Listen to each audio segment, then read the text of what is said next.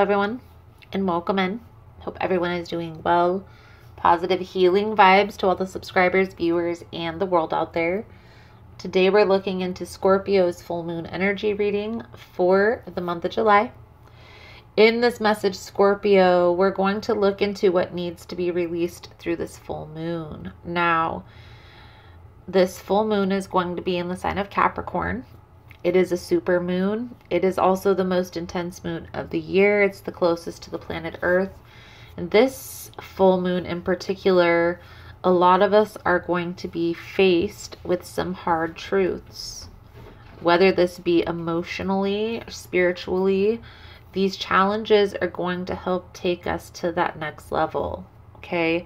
So having patience, trusting the universe, trusting the process is going to be important. Now, the full moon is on the 13th. It can resonate for 3 days. It can also take up to a month, the month of July into the month of August, for this reading to come to fruition. So keep that in mind, guys, when watching these messages.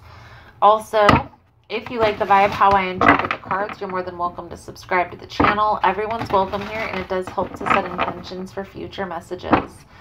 So Scorpio, let's dive in and see what we can see for your upcoming energy for this month.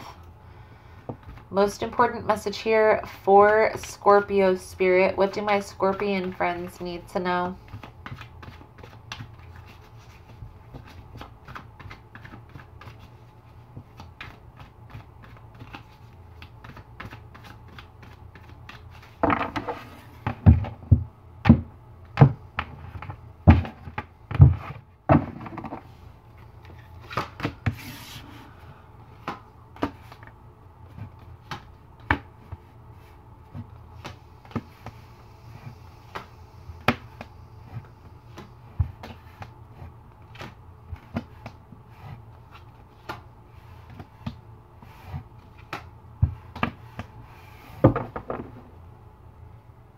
The energy that's coming out here, Scorpio, is an energy of needing to release, competing for somebody's time, attention, and energy. And I see that very clearly here in the cards. What's no longer serving you, Scorpio, here is trying to enforce your truth on another person. Now, we're going to clarify all of this here in a moment. We have the Eight of Pentacles, the Ace of Swords with the Death energy. I feel like you may be threatening a particular person, like, oh, if it's not a certain way, I'm going to walk away, something along those lines. And trying to work together is probably going to be a better approach to this scenario. Okay? Now, how to release this energy? Again, you have to choose that position. Choose that position of not competing, not going against the grain, not fighting for an outcome, but working together, coming together, finding a common ground.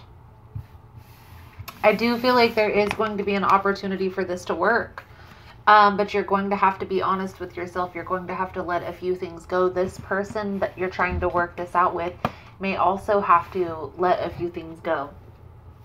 Now, this could be a work scenario. This could also be a family situation where you and a family member are having a conflict, and in order to work things out, you're going to have to compromise, find a common ground. So let's clarify for you, Scorpio. Now, if you find the messages helpful or resonating, please give it a thumbs up. We're going to start here with the Eight of Pentacles, Ace of Swords, the Death energy for what needs to be released. I definitely feel here, Scorpio, you've tried to enforce a particular idea on this person, okay?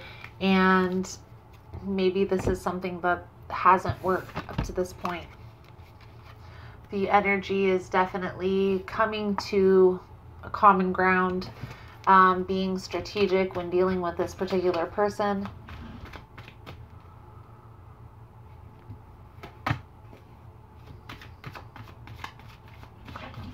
Clarify the Two of Wands, the Five of Wands with the Four of Wands. Now, Something that's brought to my attention here, Scorpio, you may feel like you're going backwards with this person, but understand you're not, okay? If you're having to compromise something that you wanted in order to move forward in a positive direction, you're not going backwards, so understand that. Let's clarify the outcome here with the 9 of Wands, the 6 of Wands, the Fool energy. I do feel like there is a need to come together, to work together, to be strategic here. So, let's pull a few cards out here for your advice, guidance moving forward. Scorpio, thank you guys again for all the love and support. Thank you for liking, subscribing, sharing the content. You guys are all amazing. Now, how do you make this work, right? What if this person is going against the grain? What if they're not working with you? Okay. Again, being strategic is going to be important here. And that's why we're pulling out the advice.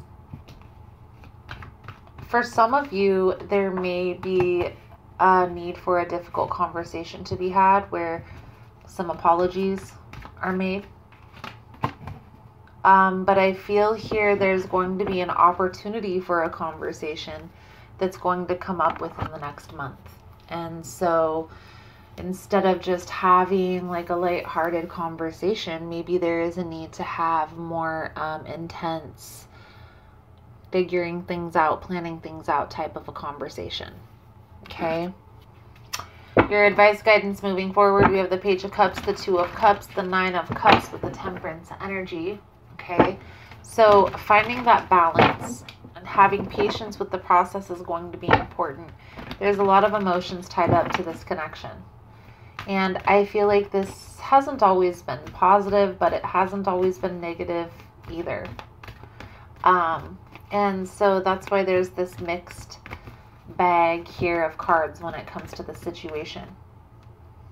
Being honest with yourself, being honest with this person, and maybe even apologizing, even if it's just for how you made them feel in a particular moment, might break the ice. So keep that in mind. Secret weapon. An apology is a secret weapon, guys. That's how I look at it.